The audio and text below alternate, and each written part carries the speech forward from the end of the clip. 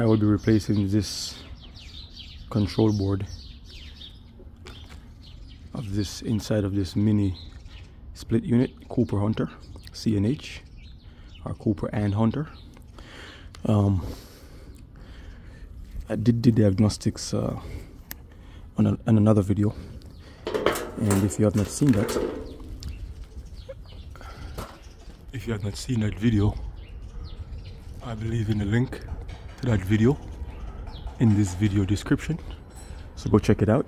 Go watch the diagnostic video. So this board right here controls the condenser fans. See, there's two fans, one on top, one on the bottom. So what was happening is that one of the two fans wasn't spinning, and actually was spinning backwards slowly, one of the two fans, and the error code I was getting was F5.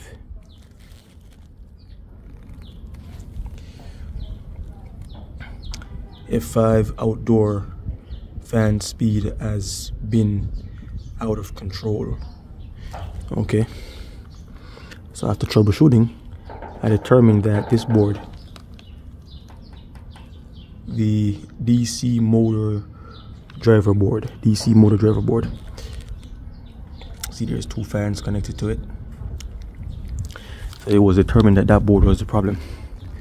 So like I said, if you have not seen that video, maybe because you're not a preferred member, because preferred members always get all of my videos first. So if you have not seen that video, I'm gonna leave that link to that video in this video description. So I'm gonna go ahead now and replace this board.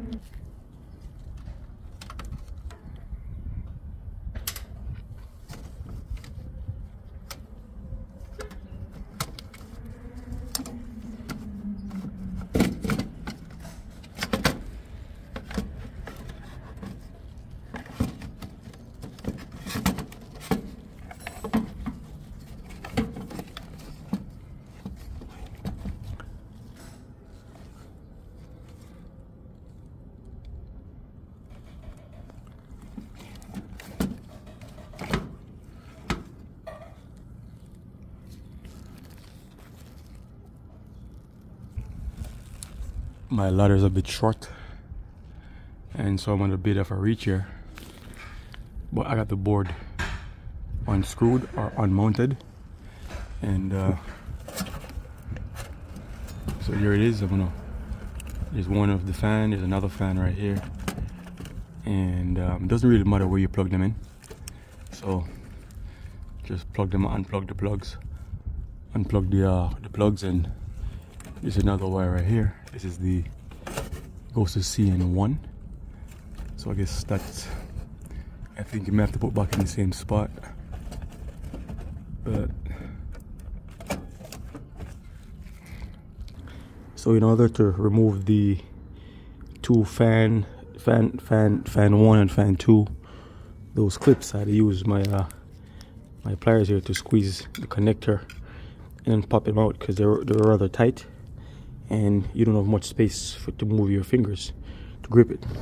So yeah, so there it is. It's gonna be switching this old one out from the plastic and put this new one in.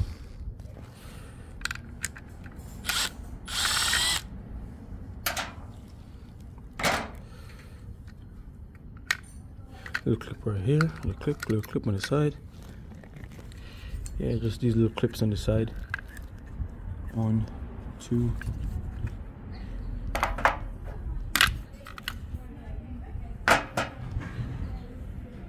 3, 4, just pry them back.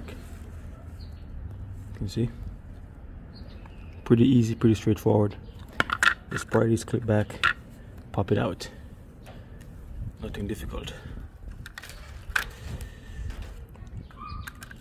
After removing your 2 screws, 2 Phillips head screws.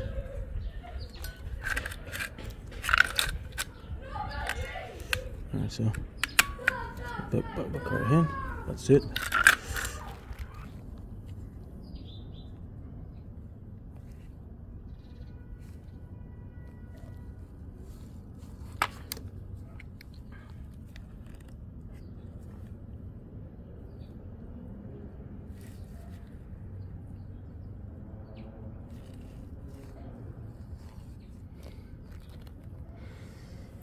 All right,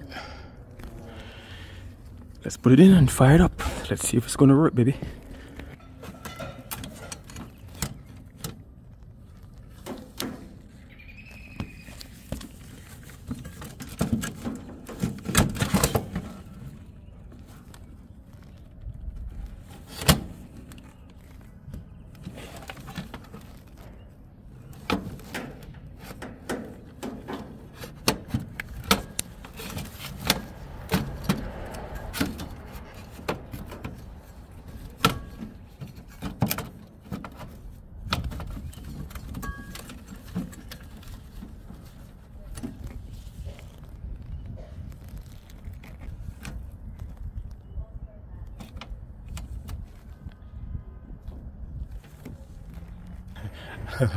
I forgot to put the screws back on the inside, but it's not a big deal. It's already clipped into the base already, so it's not gonna go anywhere.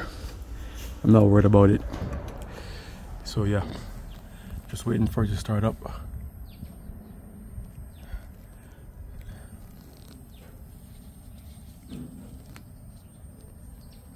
Yeah, so yeah, those 2 screws that was holding this board to the plastic, I mean, it's an extra protection, but it's not really necessary. And I will not be removing this, uninstalling it just to do that. This thing ain't going nowhere. All right, so let's wait for it to start up and see what we got.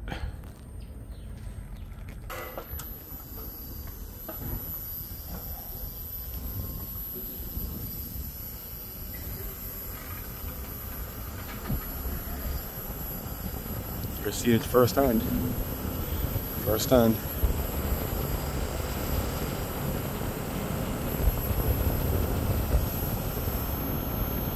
Both my fans are running, so that was a diagnostic was on point.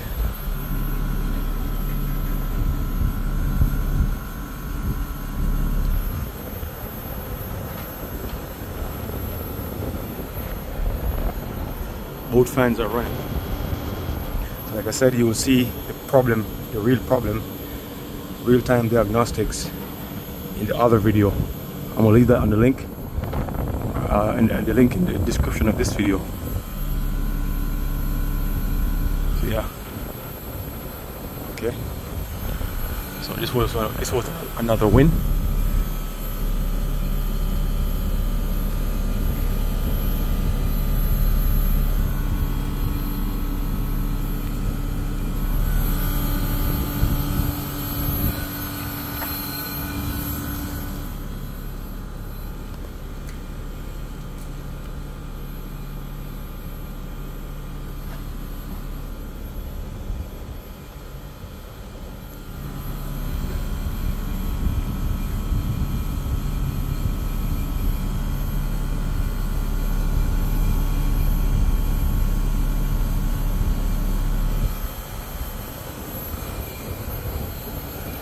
And I'm gonna close this video off.